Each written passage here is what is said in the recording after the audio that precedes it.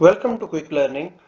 Today we are going to learn how to get the list of notifications in SAP using IW29 command. We have to enter IW29 on the main page.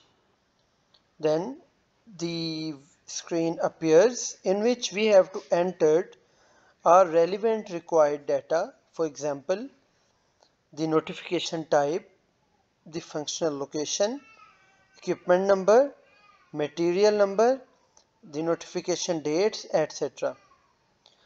Plus, we also have to select the outstanding or postponed or in process or completed notifications.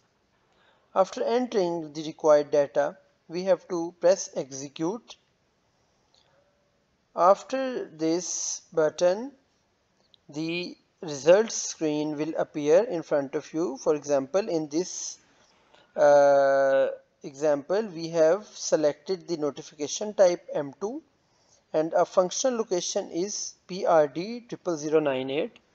When we pressed execute, then a list of notifications appeared in front of us that are related to this functional location, and these are of M2 type.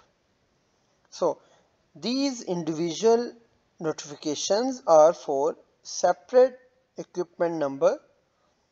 We can open any notification to check the planned activities inside it, and we can convert any notification into maintenance order to execute our maintenance job.